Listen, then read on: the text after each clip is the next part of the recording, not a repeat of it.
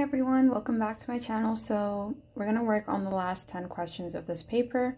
So for question 31, in an electric circuit, 40 coulombs of electric charge pass a point in 5 seconds. So 40 coulombs, 5 seconds. Now when you have charge and you have time, you can use this formula right here. And we're looking for current, so we're going to rearrange it for I, which is current. So that would be I is equal to Q over T, right? So simply substitute the values in there. So 40 C over 5.0 S, which gives you 8.0 amperes. All right, so that would be B. Now for question 32, there is a current of 5 amperes in a resistor.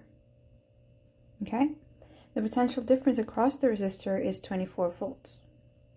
How much energy is transferred in the resistor in 1 minute? So we're asking for energy. All right, so we have these little triangles that we can use. We have P is equal to E divided by T. We have here I is equal to P divided by V. Now, our goal is energy. We have current, and we have voltage, and we have time. But we're trying to get power. And in order to get that, we're trying to get, power. So in order to get that, power is current times voltage. Okay? Now that we have power, we need energy, and energy is power times time. So energy is power times time, and we know that power is current times voltage, right? Times time. Okay, now we substitute those values in here. So current is 5 amperes times the voltage, which is 24, times the time, which is not 1 minute, but 60 seconds. We have to keep it in the standard units in order to get the right answer, and that would be 7,200 joules. So with these type of questions, I definitely suggest keeping a formula sheet, or well, you're not allowed to have a formula sheet with you, but you can create one and use it as practice, and soon enough you'll memorize all the formulas that you need during the exam. So for question 33, the diagram shows a circuit and switch S is closed. So this switch right here, which lamp lights up? All right, let's see. We close this, and we have here diodes, which restrict the movement to one direction only. So we're going this way. We enter here. Okay, let's look at the first one. We go this way, and we can go through. So lamp 1 is a yes. We try lamp 2, and then, well, we're stuck here. We can't really pass. So lamp 2 is not going to open, and the only option would be lamp 1, so your answer is A. So just when you have a diode, just remember it kind of it looks like an arrow, so you kind of follow it in that direction, right? Okay. So for 34, a circuit contains 4 ammeters, okay, and 3 resistors with different values. Which ammeter shows the largest reading? Okay, so this is a parallel circuit. So that means that the current is divided. So let me write that down. Current divided into each branch. So we have current, some going in here, some going in here, some going in here. So if we want the total current, it's going to be what's added up near the end. So if we have this that goes back here, this adds up here, this adds up here, then boom, D would be your answer, because this is the ammeter that will collect all the current near the end. Because what you have coming out will be what you have coming in, right? So yeah, even if you didn't know which direction to have the arrows point, it doesn't matter, because D is the only one that has A outside of the branches, all right? Okay, so for 35, the diagram shows pairs of circuits containing logic gates. Okay, in which diagram does the lower circuit of the pair not behave in the same way as the upper circuit? Okay, I got this table from online. You can definitely use this, but again, it's not there for you during the exam, so make sure you're practicing enough before moving into your actual exam. So if you check A, that is an inverter, right? So the top is an inverter. If you put in a 0, you'll get a 1, for example. And then for the bottom part, it's a NAND, right? If you give them zeros on both sides, that will give you a 1. So that is correct. So if you notice here, they're connected into 1, so you're only going to get 1 value. Whereas here, your inputs, there's 2 inputs, but you don't need 2 inputs because it separates into 2. So you can have an input of 0 and it'll give you a 1. So A is the same. You do that for the other options and you'll find that D is the only one that's different. So we have an AND here. Okay, so if you put a 0 and a 0, it gives you 0. All right. And then if we look down here, we have a NOR and an inverter. So in this NOR, if we gave it 2 zeros, okay, it gives us a 1. All right. And then from that 1, in the inverter, it gives us a 0. Okay, so in this case, it acts the same. So we have to be careful. So what we're going to do is use 0 and 1 instead of just zeros or just ones. So in the AND, when you have a 0 and a 1, then that gives you a 0. So for the NOR, have a 0 and 1, and that gives me a 0. And then in the inverter, that 0 becomes a 1. So that's how you know it's not the same. So D is your answer. So that's something to be, careful about. All right, so for 36, the current in a coil produces a magnetic field around it as shown. The magnitude of the potential difference across the coil is increased and its direction is reversed. Okay, so potential difference increased and then direction is reversed. I don't know if that's a good sign for reverse, but yeah, we're just going to assume that means reverse. Okay. So what happens to the magnetic field lines?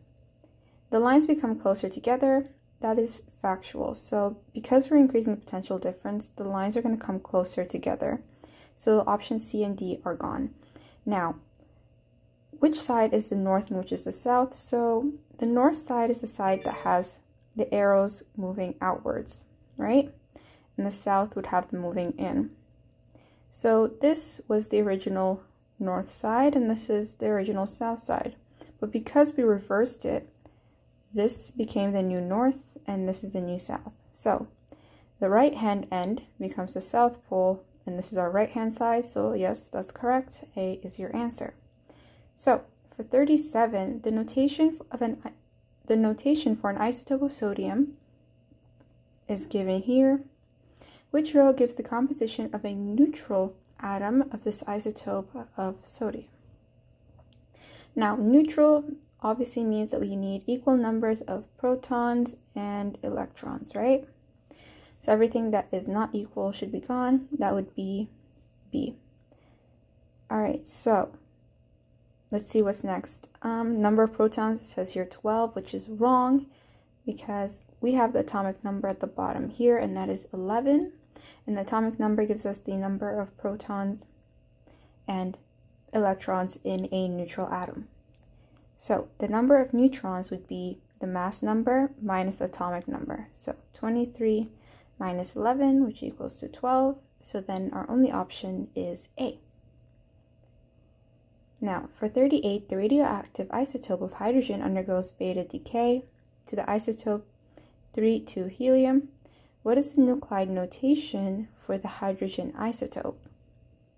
Okay, so a beta particle is emitted when a neutron turns into a proton, emitting an electron. So note, the electron is created at the moment of the decay. It is not present in the neutron beforehand. Okay, how did I get the answer C? So we started with this helium, 3,2.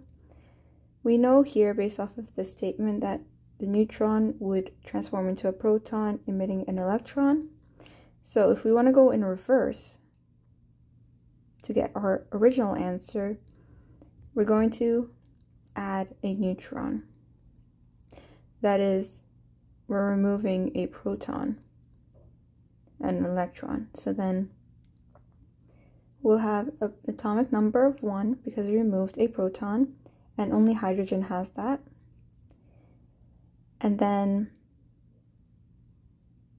yes, we removed a proton, but we did end up with a neutron, right? So then the overall mass number is the same because we know that mass number is equal to the number of protons plus the number of neutrons. If we subtracted a proton but added a neutron, then it's just equal to 0 and it cancels out. So then C is our answer, right? Now we continue. So when measuring the emission from a radioactive rock brought into the laboratory, a teacher mentions that background radiation must be taken into account. So what is background radiation? This is just generally what you're supposed to know. Background radiation is the ionizing radiation in the laboratory when the radioactive rock is not present. So it's just the regular radioactivity that's going on in the background when that rock isn't actually there. Hence why it's called background radiation. So you need to take into account that, and in order to get the radiation of the actual rock, you would subtract background radiation from your readings. Okay, so for the last question, solid cesium-137 decays by the emission of beta particle to form solid barium-137.